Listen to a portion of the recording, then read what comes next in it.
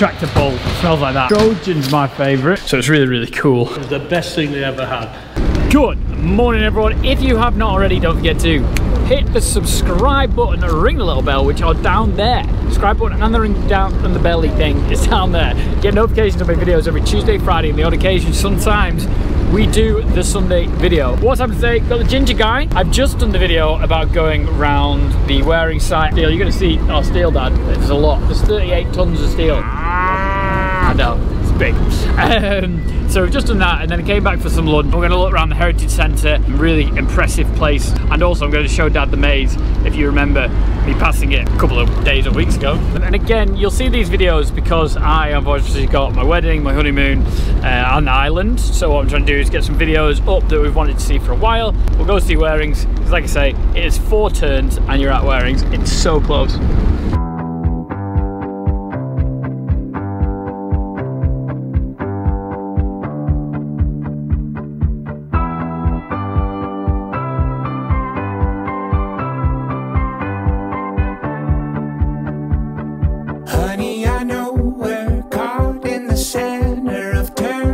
So this is the Heritage Centre. The one thing I know is the world is uncertain, it's certainly turning around.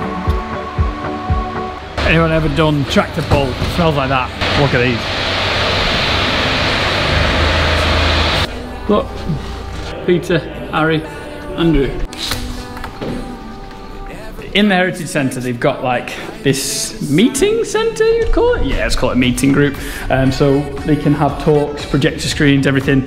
And this is where me and my dad had the first meeting when we wanted to put our cow shed up, what we wanted to do and how we wanted to do it. Had it onto here, they had it on the projector and we could chat about it. So it's really, really cool. And then what you've got up here is the balcony towards the Wareings shed. Look at that on the floor. Dad wishes he had this in his garage for maybe for his birthday next year. We might just do that as a present.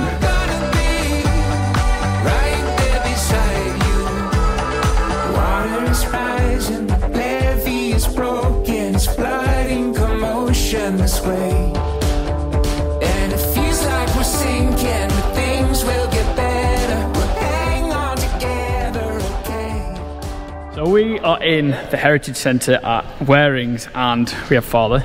We have Peter Waring, and we also have Andrew Waring. How Waring started in 1909. Yeah, Peter and I's grandfather and his brother purchased an existing joiner's wheelwright's undertaker's business in Ray Green. The elder brother, George, was the sort of clerical and ecclesiastically, I believe he even sang in the choir, where Peter and I's grandfather tended to be more abrupt outspoken. And straight, outspoken.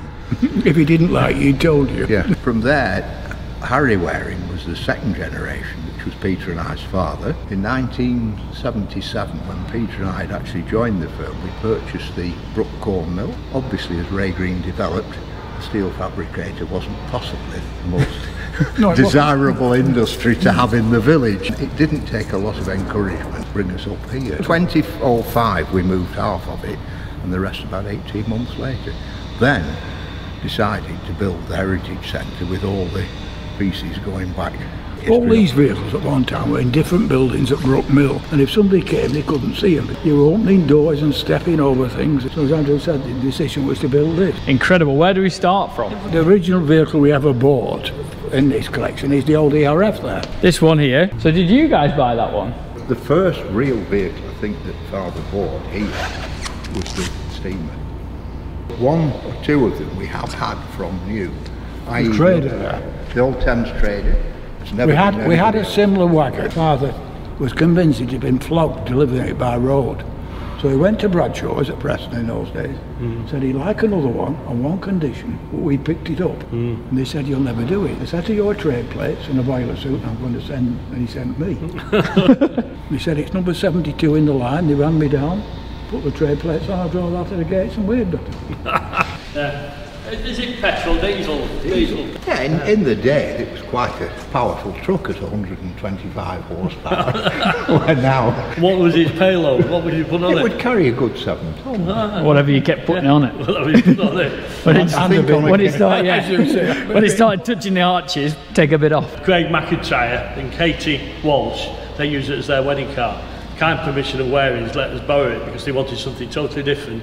And Tash drove it at the time. Tash drove it right there. And he drove it, they've got pictures of it, and they thought it was the best thing they ever had. And he was parked up outside the taps, and took McIntyre to his wedding in this, and then they took them to the venue at the Ruby Hall. So amazing, this truck has done other duties rather than just Wareings. Yeah, it has actually. Peter and I's fathers wished that he had his last sort of run Oh, right, on one of his sure. vehicles. And he actually built the body in 1964, and in 2000 was taken to final must have been resting. 4 or 5 funerals with it. Yeah. Oh, really? Wow. If I'm not corrected properly, was it not when you first had the business and bought it as an undertaker, you built the coffin for my great-grandfather, John's great-grandfather, and built the coffin, or should I say made the coffin, not built coffin, made the coffin for old grandpa Thomas Pemberton. You say grandfather James dealt with Thomas Pemberton. Thomas Pemberton, You must be one of the oldest customers we've got. Give Tom an old sales book. It's 1936. 34. Is it 34. Yes. 1934, sorry, I got it wrong in the last video. It was a chicken coop. Was it for... No, it was a hay barn. Was it a hay barn? Which was a chicken coop? The chicken coop were 930. There's two entries I found in 34. One was to take the hay barn down, dismantle, remove and move hay barn as quotation, £12. And there was about £11 7 and 6 to build chicken shed with this, that and the other, an erecting field for Thomas Pemberton, and that was his day to 34 later on in the year. Took one building down and put one building up. Boom, here we go, 180 years later. Yeah, for 24 quid. Yeah, for 24 quid. I think we've put a nought or two on by now. Yeah, I think so. Saying how interesting that is, Chris and myself, 4 generations.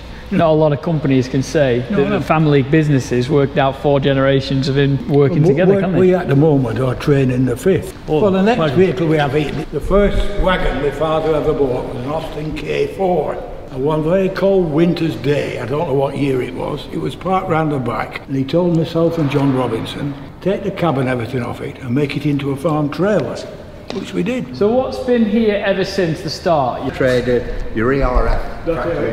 That one. Endless tool. I'm interested in the trucks. The trucks are amazing. Going back to when we started, there's the original circular saw here, Slingers of Preston, first welder we ever had. Wow. No one does this anymore, do they? No. They don't. They don't keep it.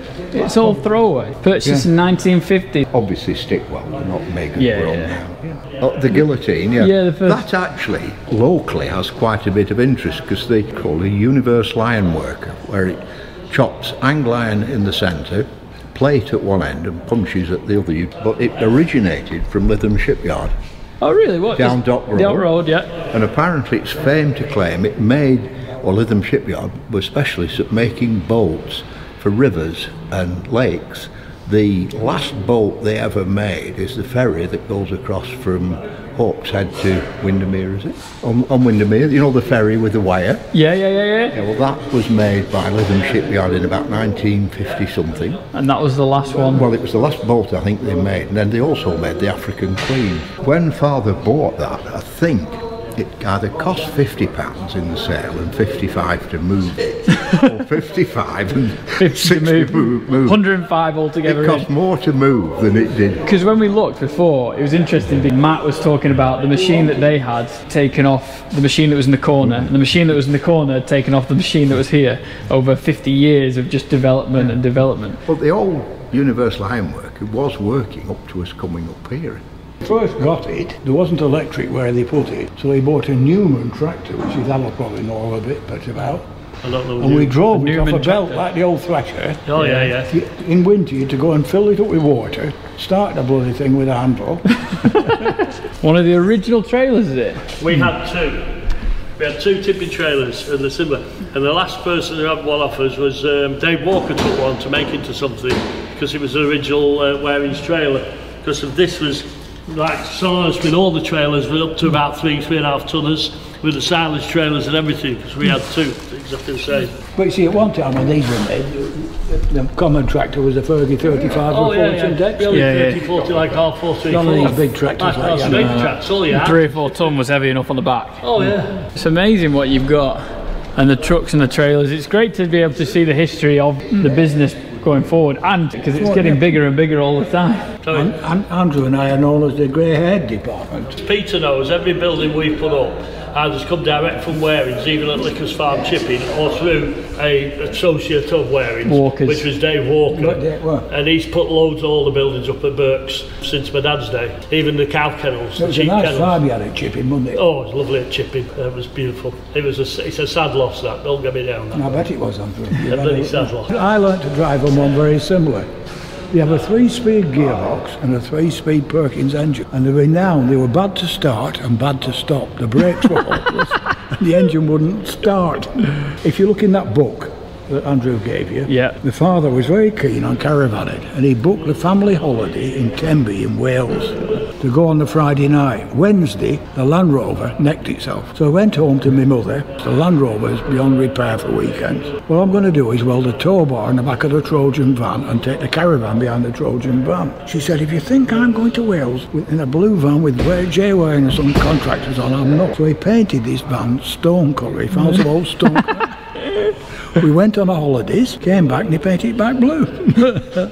The one we had a roof rack, and he put the bolt on the top and caravan behind. He was a brave man going to Tenby in that. When we were down there, we went for a ride one afternoon, and Andrew and I were in the back, my mother and father in the front, and out popped a mouse. There was a mouse living in it. So we caught this mouse and put it under a hedge in Tenby. I love seeing stuff like this, and people watching this YouTube channel, I think, would appreciate the history. Powered by steam, not diesel. You have a boiler in the middle, like a big arc of cooker. Yeah. I bet it's warm in there. No, it's warm. And the boss is the fellow that makes the steam. Fireman, he's the boss. Right, yeah, so he determines how quick and fast you go and what power you've got. About 12 years ago, ourselves and 11 more, John goes to Land's End. What, in Wow. Took us a fortnight.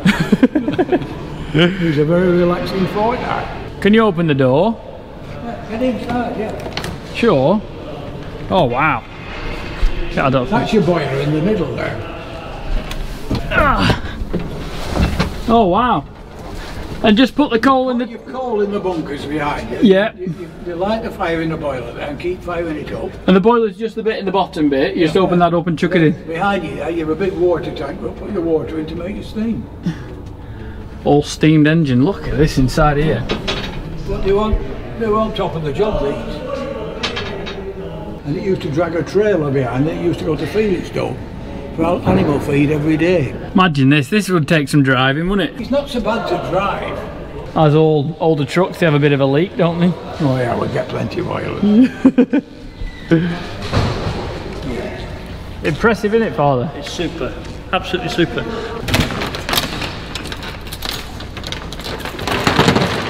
I remember this. If you, Andrew, the other end there's a little soup bowl. Yeah, I've got it. Got it. Yeah. You got it? Yeah.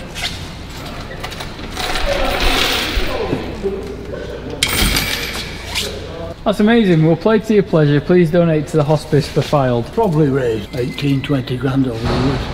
Yeah. Amazing, hasn't it? Wow. The old fairground rides, Richard will tell you more about it, in the middle, before these stereos, record players used to have one of these in the middle. Pretty much every major ride had one of those in the middle. And if they didn't have it in the middle, it was mounted on the outside facing the ride. A massive thank you to Peter. We appreciate you giving us the order. We've gone back a long way with the Pembertons. Well, I'd just say a big thank you to Peter and your brother and Chris and the whole Waring family for kind of showing us around here, being really good with me with the new shed, because obviously it's a lot of new stuff for me because we've not put a shed up for a few years. A few years. So they've been really good to just explain everything to me. Very nice when you want to continue the business on. Yeah, 100%. The steels that we saw, I just told Dad we've got 38 tonne of steel coming to our place. Right. And that's for the one of the buildings, not for the silo clamp that's just put up. I bet there's a few tenders done in there. Like I say, a big thank you to Andrew and Peter for giving us the time. Peter is the one who has more to do with the vehicles and stuff. Andrew's obviously involved as well. Andrew's got his big bus that he loves. We could see that one day. If you did enjoy the video, please give it a thumbs up, subscribe to the YouTube channel. I'd really, really appreciate it. Get back to the tractor and farming videos soon. It's just a good way to kind of interlink, and whilst I'm not away, you guys can enjoy stuff as well, because I appreciate you turning up every week, so I've got to turn up every week. Doesn't matter what I'm doing. How cool is this? Guys, hope you enjoyed the video. Please give it a thumbs up. We'll see you in the next one. See ya. Bye.